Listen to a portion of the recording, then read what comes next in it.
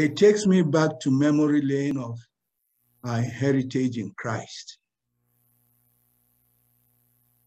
These are some of the powerful hymns that tallies with our focus this morning. Life is becoming more challenging and more tough to live in. And except you know how to pray, one is likely to be drowned in life experiences. Thank you so much, my lovely sister. The Lord bless you mightily. I've known you to be a woman that God has indeed trained and prepared for a time like this.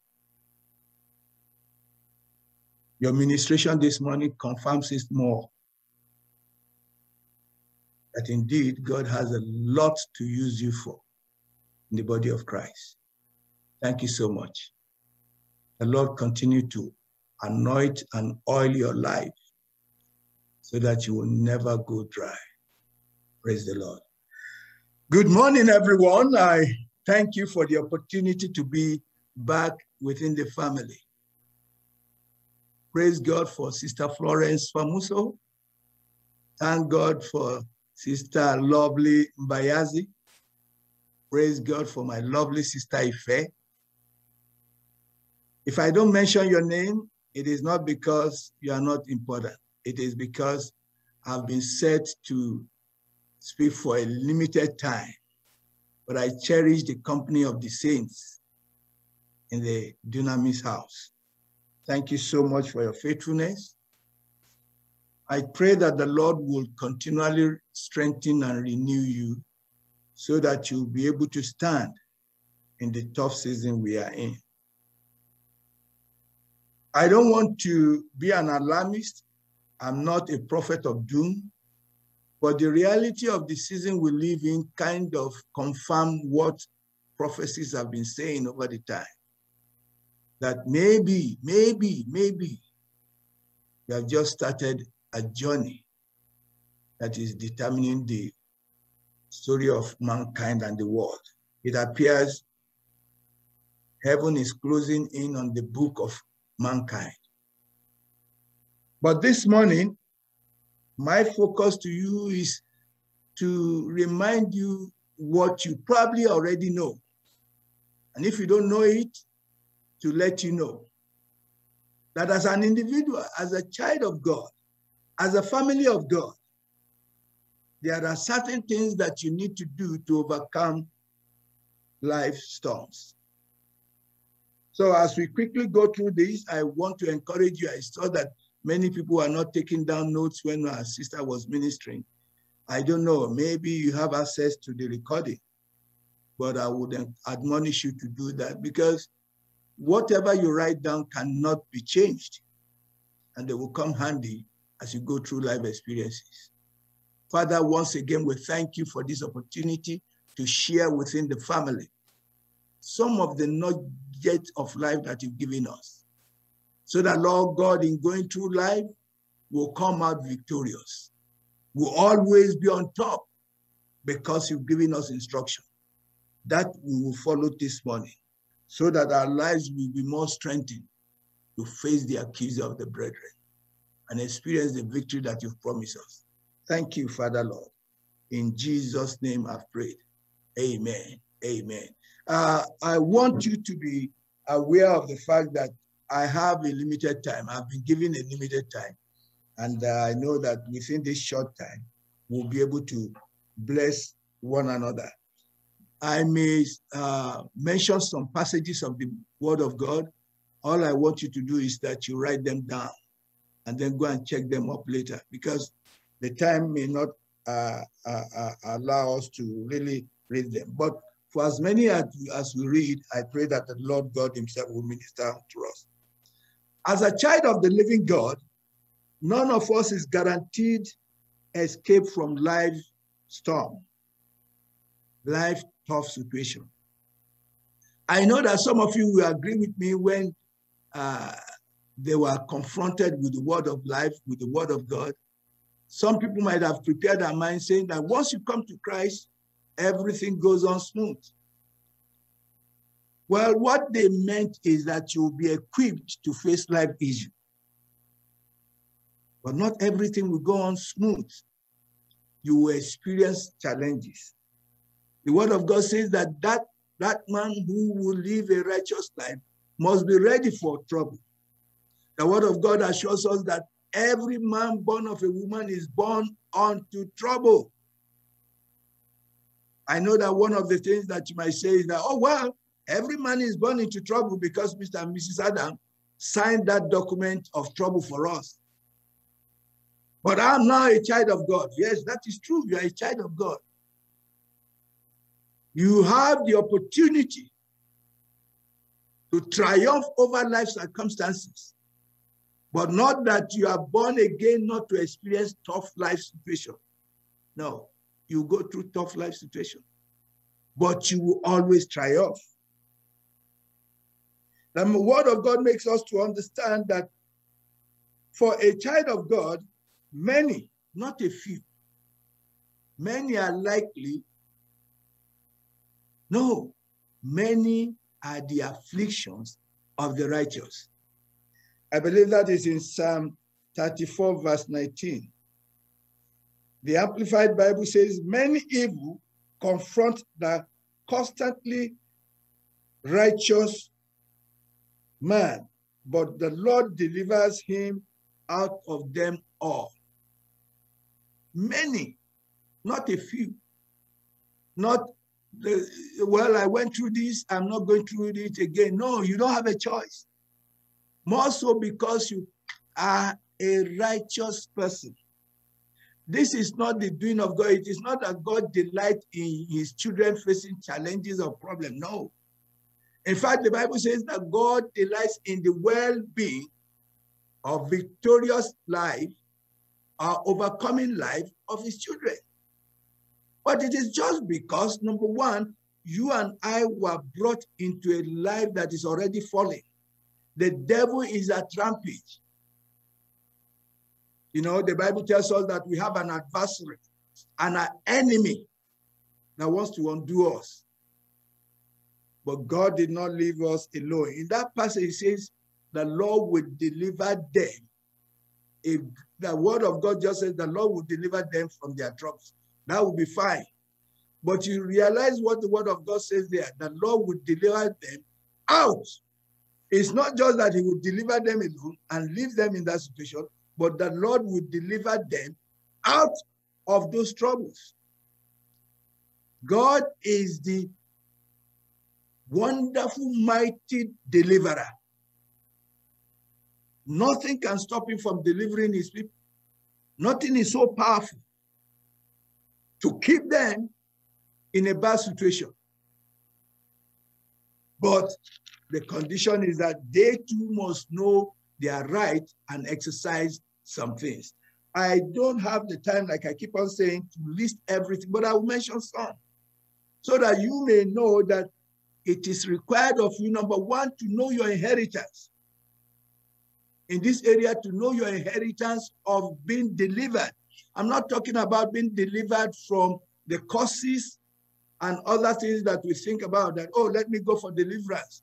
No, I'm talking about what you need to do when you confront life challenges, when you confront the storm of life. As an individual, as a family, as a father, as a male, as a mother, as a wife, even as children. We have responsibility to do some things so that we can overcome the adversary of our life. I want us to remember that there is a true, genuine love of God that he has promised all his loved ones, without exception.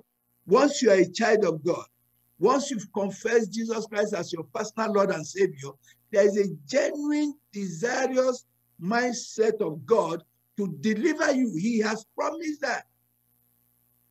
I want you to also tell yourself, a passage you and I know tells us that God is not like Gbade. No, far, far, far, far from it. Neither is God like any one of us seated here.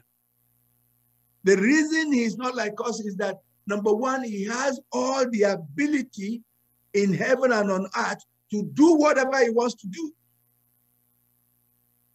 Number two, he loves you so much that your well-being is a major concern in him. Number three, God owes no man nothing. He's not seeking your political vote. He's not conscious of, oh, what Gbade will say. It doesn't concern him. And that is why the Bible says God is not man that he should lie. One of the things that makes us to lie is that we are not capable of being in control of our life issues. And now we want to play favoritism to people. So we want to tell them what we know that they want to hear, but what is not effective. So we lie. Even when we meant the best, sometimes we promise we'll do something, and at the time that that promise needs to come to bear, we are short of ability to carry them out. But we've already lied. Well, God is not like that. God is not man that he should lie. Whatever God says, that is what he will do. He will never, never back off from his promises. So you and I have to remember that God loves me.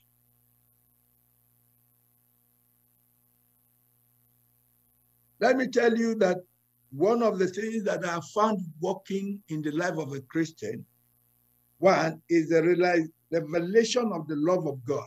You must have that revelation deep down in your heart that God loves me.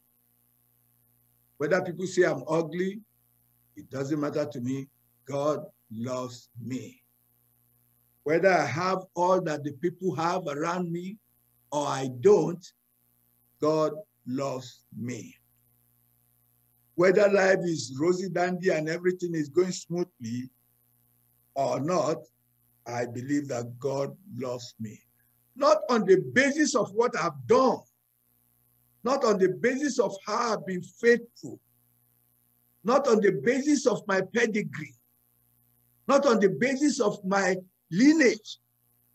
In spite of all the yardstick and parameters that the world uses to judge, which I qualify for none, God loves me. You have to tell yourself that over and over and over again until it becomes a mantra, a sing-song in your heart. What is it? That God loves me. The devil doesn't want to hear that. And if he doesn't want to hear that, we will repeat it into his ears over and over again, such that he will block his ears and yet he will be hearing it, and then he will flee. God loves you. The revelation of that must be deep down in our hearts. It must be such that it is seated there to confront issues of life. That consciousness of God's undying love will give you the weapon to use for victory. We must always learn to draw our strength from a conviction of God's love for us. The Bible says, I believe in First John, not the Gospel of John, 1 John chapter 3, verse 1. You can read it. We have a song for it, but it just says in 1 minute that what manner of love. It says, behold, look at this kind of love that God loves us. When you understand that, I guarantee you, based on the word of God, victory is already assured. Because with that, you can confront your situation and your circumstance. Look at the manner of God's love for me. It builds hope. It builds strength. In the face of persecution, in the face of being treated badly.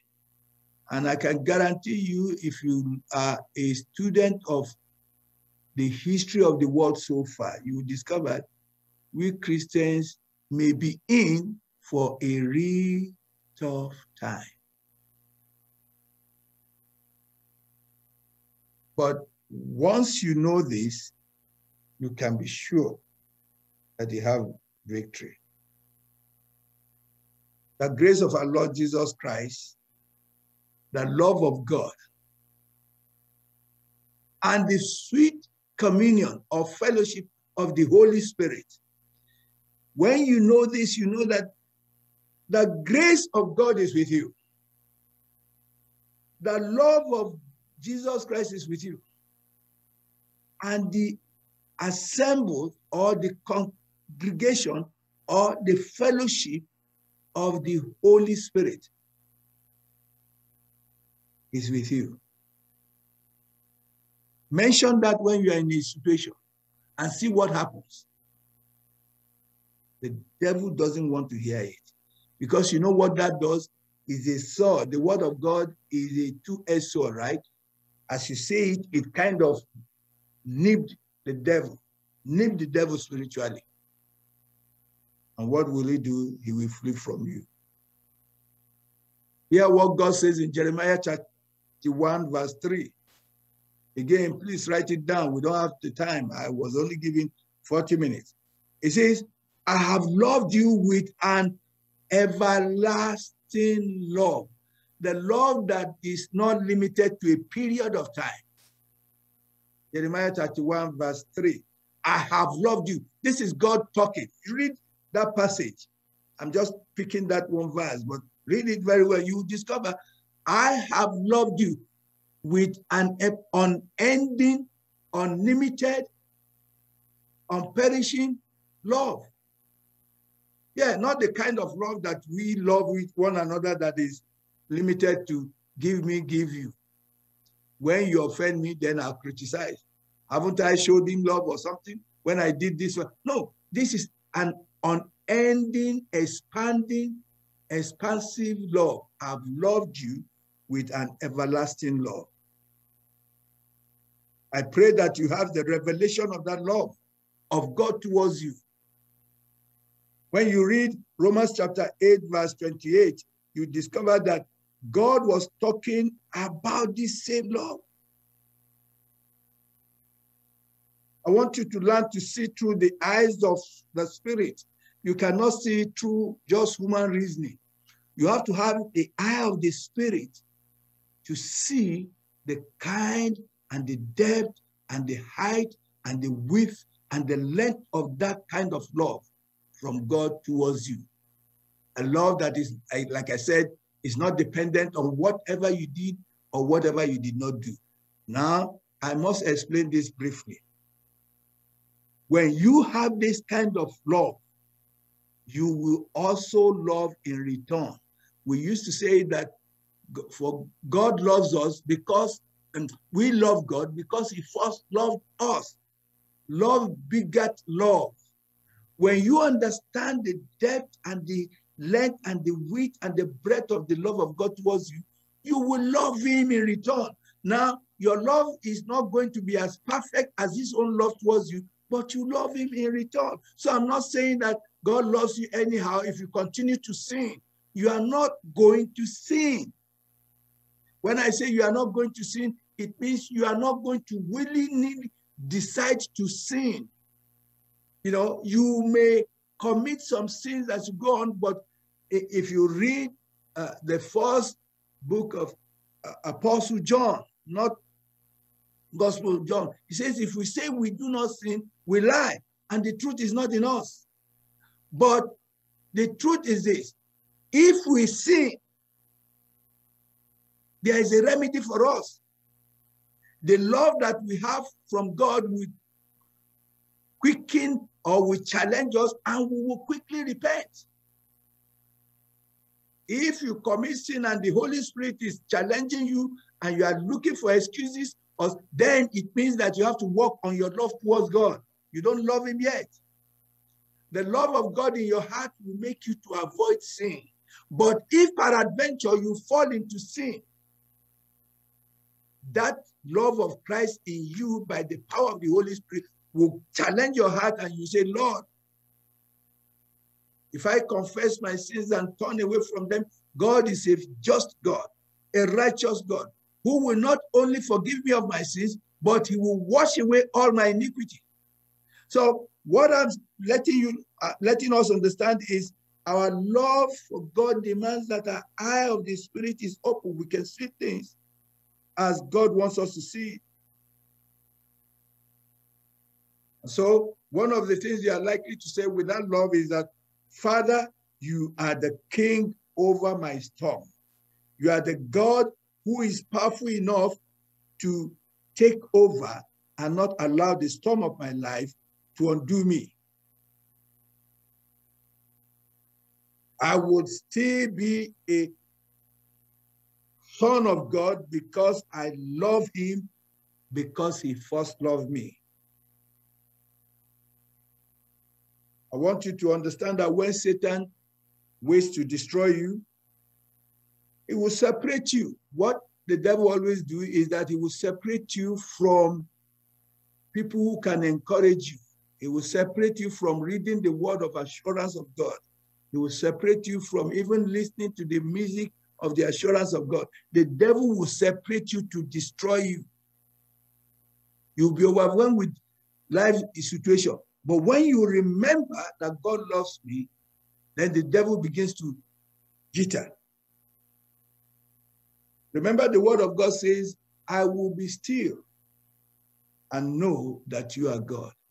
In life situation, one of the things that the word of God teaches us is to be still, be calm. You remember what the disciples said to Jesus Christ? They accused him when they were in a boat and it was a stormy sea. Lord Jesus, careth not that we perish? Don't let that happen to you. Some people, things will happen to them and they will say, why me? Why not you? I'm not saying you enjoy what is happening, but if you understand the scripture very well, you understand that it's not a question of why me. We don't like to go through the experience of Job, and I pray that we don't go through it. But if it were not that we can read, we know what is happening behind the scene. Job never knew. Job never knew. Job never knew that God was bragging on him. But see his attitude. He knows, I know my Redeemer liveth. If my Redeemer liveth, what does he do? He loves me. So that in going through my situation, that gives me an assurance that God will not let me die in that situation. You remember the story of the young Jewish men?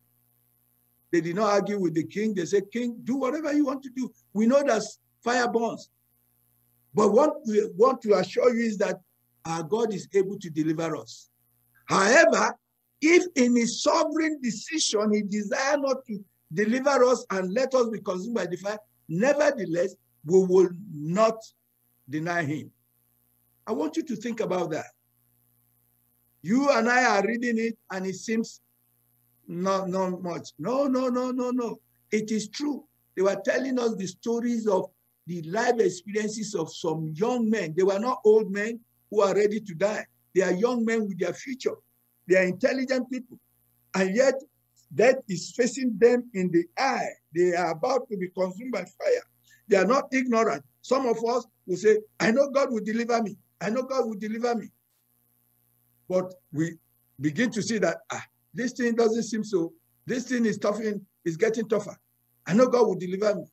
Then we begin to reduce our statement. I know God can deliver me. Maybe he will not deliver me. And very soon we begin to compromise. Very soon we begin to compromise. And then we say, oh, well, but I'm just an ordinary man. No, you are not an ordinary man. You and I are supernatural men. Why? Because the Holy Spirit, the strengthener, the enabler, dwells inside of us. The one that can remind us of who we are in Christ Jesus. And as a young Christian, I think I don't know how many of us know a song we used to sing in the past. It was very popular at the time. They say, he who began a good work in you, he who began a good work in me, he said he is able to complete it. He is able to complete it. He who started good works, he is able to complete it in us. God that saved you is able to save you through. He does not have an abandoned job. He saved me and you for a purpose. If in his sovereign wisdom, he allows us to go through the storm of life, be reassured he knows about it. It has not caught him unaware. It gives him pleasure that you triumph and enter into victory. It does not give God pleasure that you fail or that you be perished. It says, God is interested in your well-being. That is the word of God. So if he has started a good work in you, he's able to complete it. Reassure yourself that. The second thing I want us to know quickly is that you have to understand the power of the word of God. The power of the word of God in the administration of God's love in your life. There's a power in the word of God. I know that you can quote to me and say, yes, God honors his word high above his name. That is true. Already his name is exalted. But if you know the word of God, you are already on the path to victory, guaranteed by that word. A child of God must be richly endowed with the word of God. It does not jump at you. You have to do it.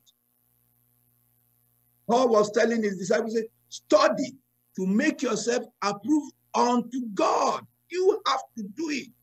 Get the word of God soak in you. My own method is that I want the word, my understanding of the word to dwell in me. I may not quote the exact passage or say, I quote the word, but I may not quote the passage and say, John 3:16. I know what it means. Why do I do that? Because I understand that the Bible was not written in this pattern that we read it today. The pattern we read it for is to make it easy for us. The word of God is like a prose. There was no chapter, there was no verse, but man made it so that it can be easy. If you can do that, that's an added blessing. But more than that, get the word of God in you. That is, understand what that passage is saying. You can understand this, that the word is not written in Bali language. It was translated into Bali language. It was not written in Yoruba language. It was translated into Yoruba language. But the idea behind that is that once you understand it in your own understanding, it becomes a weapon of victory in your life. So if you are not like maybe Pastor Daniel or somebody else who can quote and say in John chapter 3, in April chapter, whatever, understand the word of God. Soak the word of God into your spirit, man. Let the word of God dwell in you richly, such that when the situation comes, whether you quote the passage correctly or not, quote the word correctly. Tell the devil in whatever understanding language you have that this is the word of God. Because some people, you know, they get defeated when they, what passage of the scripture is it? Oh, what verse? What is it, verse 2 or verse 3? When you are doing that, the devil slaps you. But just understand the word. Let it be part of you. Let the word of God be part of you. If you can remember the passage, fine. It's even better. But let that word, I realize that God loves me. But I don't know the passage. But I realize that it says, for God so loved the world that he gave his son. Yes, yes, yes, yes. God so loved me that he gave me his son, that I will not perish. I am the son of the living God. My name is written in the Lamb Book of Life. Satan, the Lord rebuke you concerning me. The devil doesn't want to hear that, because that is the sword of God that does the victory. Put this down, please. Romans chapter 15, verse 4. Psalm 119, verse 28. Genesis 21, 2. We need to draw strength from the scripture. We need to draw strength when we face the storm of life. And the only place we can draw strength, it is from the word of God, the scripture. A man that claims to be a child of God and doesn't have the word of God richly dwelling in him will be defeated hands down. You and I know that one of the things that gave Jesus Christ victory, number one, when he was being tempted by the devil, is his understanding of the word of God. You will never see there that he says in Deuteronomy chapter 8, from where he picked those 3 passages. He says, it is written. Now, again, let me say, the caveat is that it is not wrong for you to quote that passage. Deuteronomy chapter 8, verse 8. Deuteronomy chapter 8, verse 28. It is not wrong for you to quote them. But if you don't remember, just remember, it is written. The devil knows what you are saying. He knows where that passage is. But he doesn't want you to have an understanding. And what you're showing me is that I have an understanding that I can draw strength from the word of God. I can draw encouragement from the word of God. Ezekiel chapter 2, verse 2. Please go and read it. I have just a few more minutes to go. My third point is that you and I, when we face the storm of life, we have to encourage ourselves. We have to engage ourselves in strategic prayer. What do I mean by strategic prayer? Let me give you a brief picture of a boxer. Any boxer that will win a fight does not just punch anyhow. A boxer is strategic where his punches lands. And if I ask you, you will tell me that the best place that the boxer wants his boxing to land is where? The head. Why? Once you land heavy blow on the head, the machine of that person's life gets into trouble. If you land the second one there, if you land the third one there, before long, it's KO, technical knockout. Because that is the brain system, that is the machine room system of the life of a person, physically. And in similar manner, learn to engage in strategic prayer when you are confronted with life issues. Don't beat around the bush. Don't argue with the devil.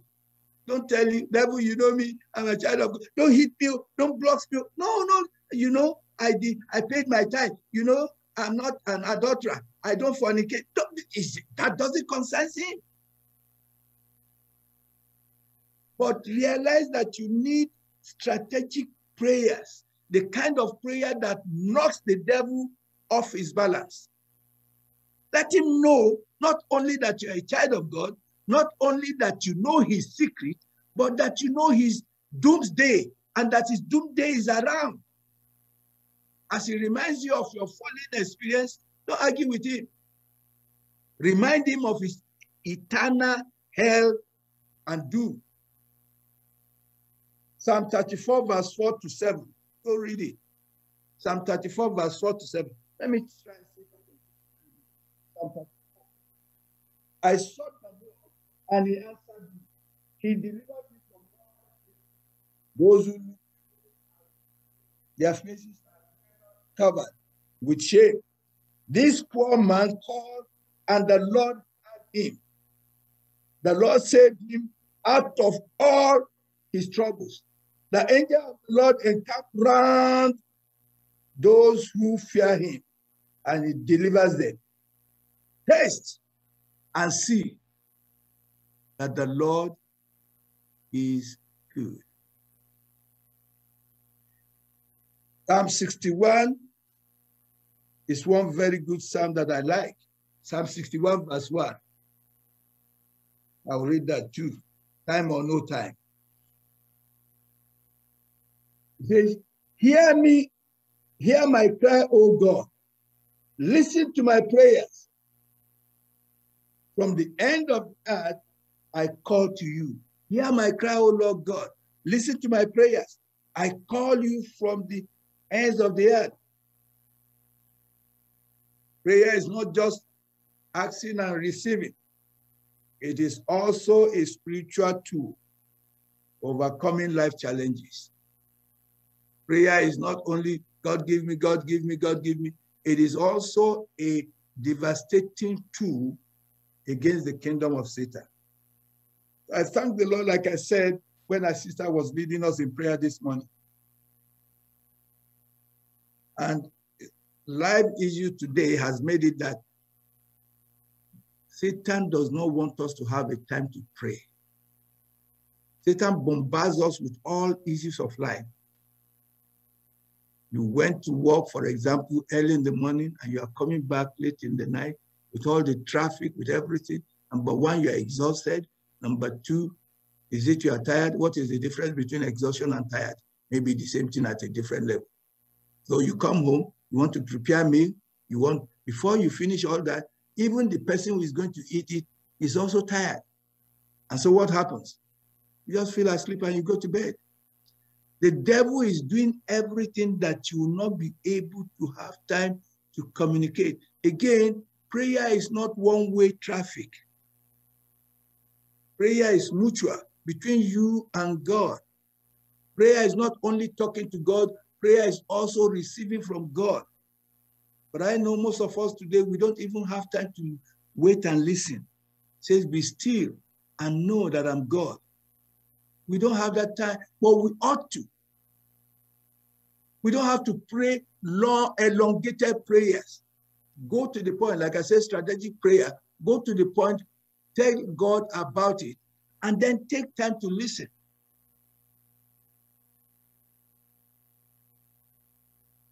Prayer is a weapon of victory that God has given his people. If you don't embark on prayer, you're already listing yourself for life failure. Fourthly, I want to tell us that we need to maintain a lifestyle. A lifestyle of what? An atmosphere of joy to overcome the storm of life. You have to maintain a lifestyle, an atmosphere of joy. The joy of the Lord is my strength. The joy of the Lord is my strength. The joy of the Lord is my strength. The joy of the Lord is my strength. He makes me happy so I can shout, ha, ha, ha. Well, I belong to the old, ancient and modern. For those of us, some of us here, these are foreign choruses. But these are choruses that you can sing even while turning banga on the stove or making eba. It's a song that doesn't need any technicality. But what do you mean? It is powerful because it builds up joy. And the devil is afraid of you being joyful in the face of storm. The devil wants you to behave like the ordinary men in the world. Oh, what is you? What happened? Oh, Jesus, they don't mean it. Oh, God, they don't mean it. They can even say it, you know, when you think they mean it, they don't know it. It is the Spirit of God in the heart of man that just prompted them to say that. The reality is that you are different from them. You exercise the joy of the Lord that can make the devil to be mad. Joy of the Lord is not God, what God puts on you. You have to. I'm not talking about happiness, which depends on the happenings around. I'm talking about the inner jubilation, the inner merriment, the inner celebration of your assurance of God's ability in your life concerning that situation. You have to maintain a lifestyle and an atmosphere of joy, whether the devil likes it or not, whether he throws the kettle and this whatever, even the whole oven against you, you still exercise the joy of the Lord. Nehemiah chapter 8 verse 10. That my strength is in the joy of the Lord. God gives you that joy, but Satan is afraid of it. He can't take it away from you except you give it to him willingly. For you and I know that, no, nothing frustrates the devil more than when the devil sees you maintaining your joy in spite of all that he throws against you. Philippians chapter 4 verse 4. Let me say that this scripture does not say rejoice in yourself. No, rejoice in the Lord your God. It's not giving us as an option. We should rejoice, not because everything in our life is working rosy dandy. We should rejoice because that is where we get our strength from. Job chapter 1 verse 20 talks about the fact that Job, even facing all his challenges, have decided, I know that my Redeemer liveth, and that which I've committed unto him is able to keep against that day. Habakkuk chapter 3 verse 17. Let me quickly read that because it talks powerfully. Habakkuk chapter 3 verse 15. Habakkuk is one that always hides. I guess that's for us, he's not a minor prophet.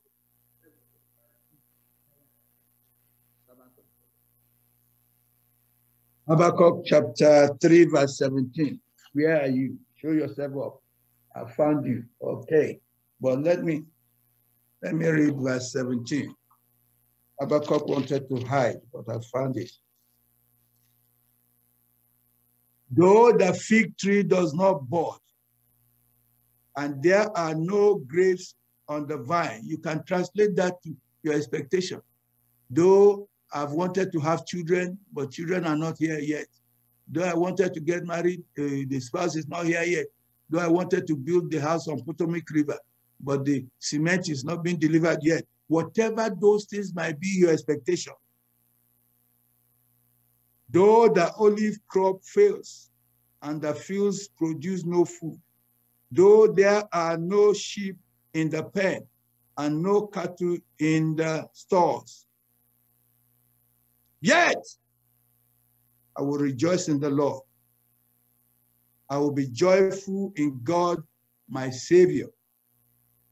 The sovereign Lord is my strength. He makes my feet like the feet of a deer. He enables me to go on the heights. Whoever tells you that once you come to Christ, everything will be rosy, then they didn't complete the statement.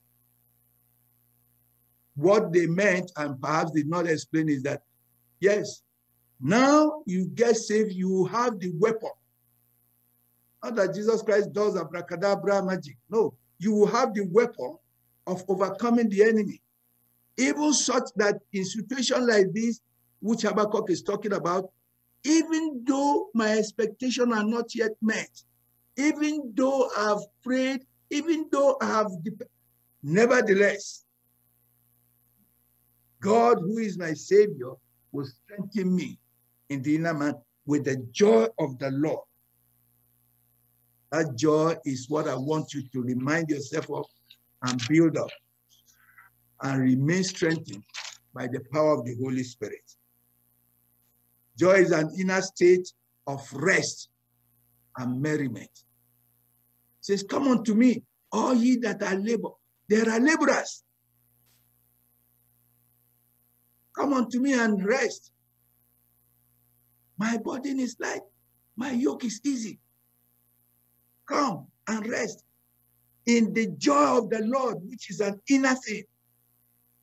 It is derived from the fact that God is still alive and is still in charge.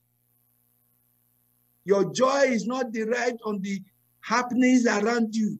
It is derived on the inner understanding that God is still alive and is still in charge. You may not be able to explain it to human beings because they don't have the parameter of understanding what you are going through. All the things that the world is ready for you to say is, I'm hanging there, it is tough. You confess all those negative, and you think you are a Christian, you think you are being factual. No, you are telling the devil, you don't understand what you have. You are complaining to God, and me and you know that God does not like being a complainant. Worse still, he doesn't like those who grumble. I know my time is up by a few minutes now, but let me say something. I came to the understanding of this attitude some years ago when the picture of the Jewish people came into my mind of what they went through and why the word of God says they were destroyed in the wilderness because they were murmuring. What do I mean? They saw what God did for them in the land of Egypt. They have the live memory of how God took them, snatched them, delivered them from Pharaoh, the most powerful ruler of the earth then. They saw how God fed them. And yet, you know what?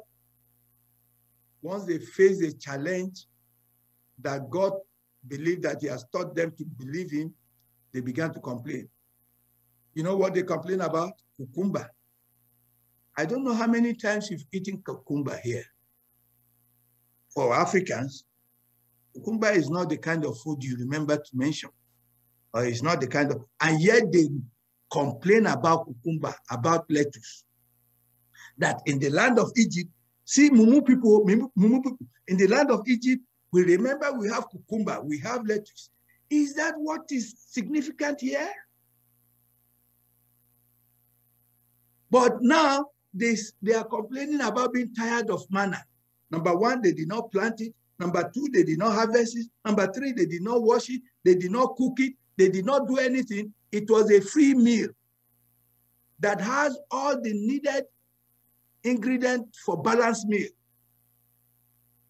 But maybe because it was monotonous in the morning, afternoon, night, they thought they had the right to complain. You know what I discovered? It's so simple. God, Abba, what can you not do? You did this for me. You did this for me. You are the one that supplied this. You are the one that delivered me from the Pharaoh. You killed even his first son on my behalf. You mention all that God has done and say, God, is it just rice that you cannot provide? You can even make it jollof rice. You can even put turkey or chicken on it. You can even put dodo in it. What can you not do? And as you sing God, praise it with joy, he will say, yes, you see, that's my daughter. Gabriel, come. Angel Gabriel, come and hear him. Gbade, come and hear my son. See, he knows me. And that one will say, Daddy, you better do something so that we will hear more of this song. And God will say, yes. Let all the turkey in the land of Jordan and everything head out towards the desert. Let all the angels in the kitchen above who are cooking that manna, let them begin to cook jollof rice. And before you know it, you get what you need from God. But when you complain, you murmur, you are telling God, God, you are not wise enough to know what you ought to do. I can advise you, even me. That's what you are doing. And it annoys God.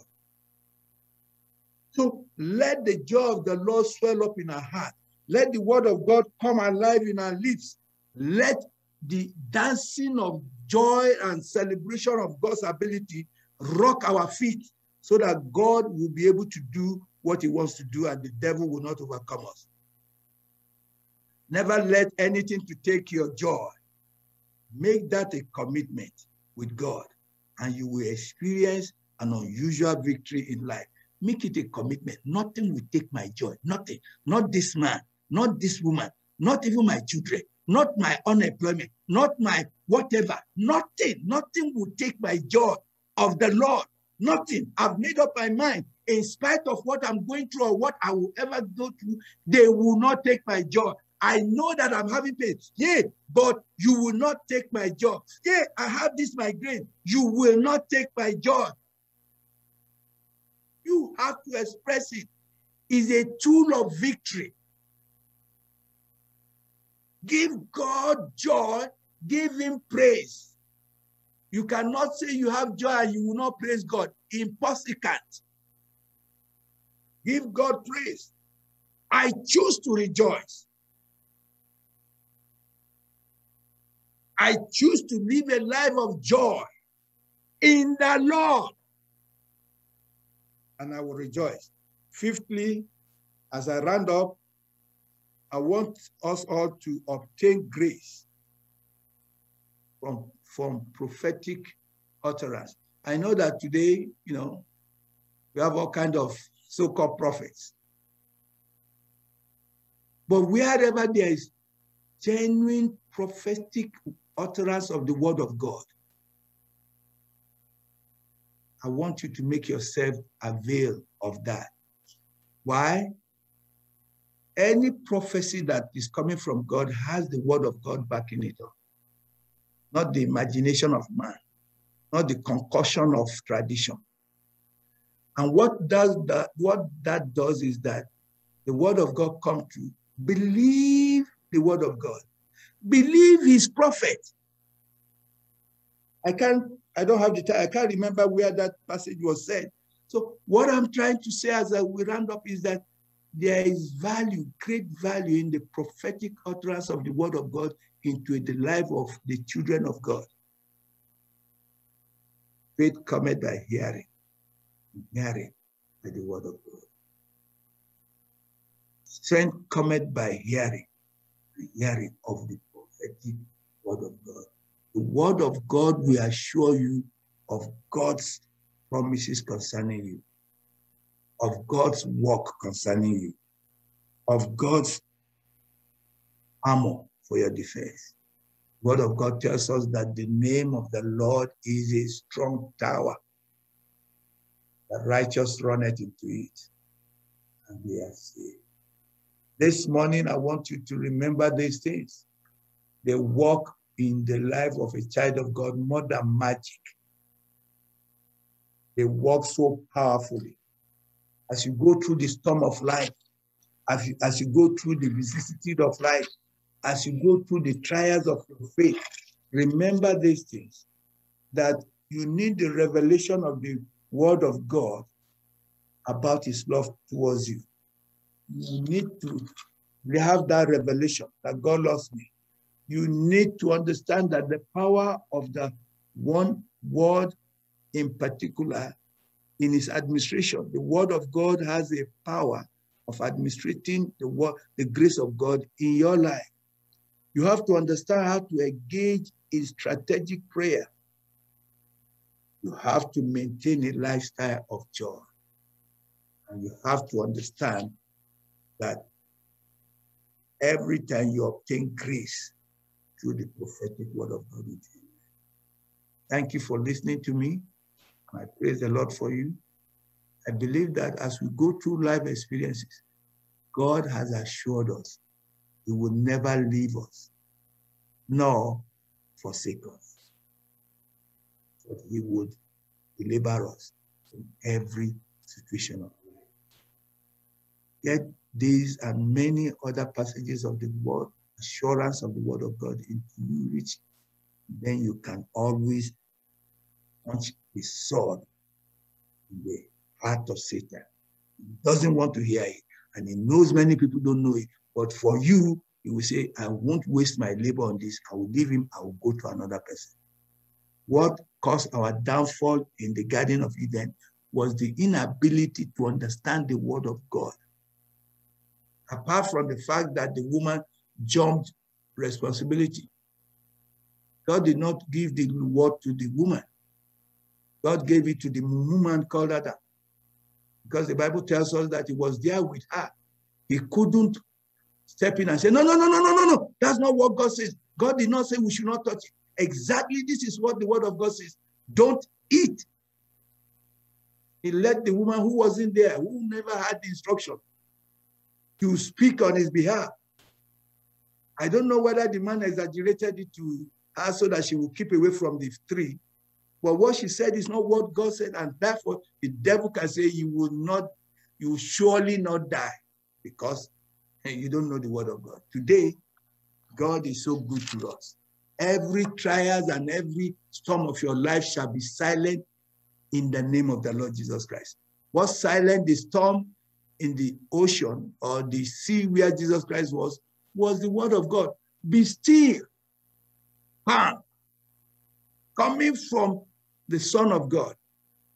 Coming from Florence, Formosa. Be still, you storm of my life. Coming from any one of us, be still. God has given me victory over you.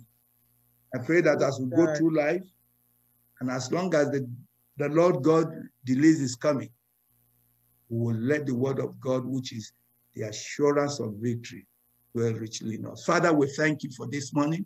We bless your name. We exalt you. We thank you, Lord God, that, Lord, you've come to remind us again of some basic few things that we need to exercise when we are in the storm of life. We thank you because you've guaranteed victory by your blood, even for every one of us. Enrich your word that we've shared, O Lord God. And as we go through your word, your scripture, for those passages that we just mentioned, Father, Lord, let your word build up in our hearts so that when the enemy comes against us like a storm, like a flood, that word will be risen up by the power of the Holy Spirit in us so that the storm of life will not drown us. Thank you, Lord God, for your assurance. Your word is dependable. Your word is reliable. Your word is trustworthy. In fact, oh Lord God, we know that you exalted your word far above your name, such that, Lord God, anyone that receives and abides in your word, abide in victory. Your word, oh Lord God, will cause us to have victory in every situation. Thank you for your people. Thank you for your church. Thank you because we are victorious people by the power of your Holy Spirit working in us. We give you thanks.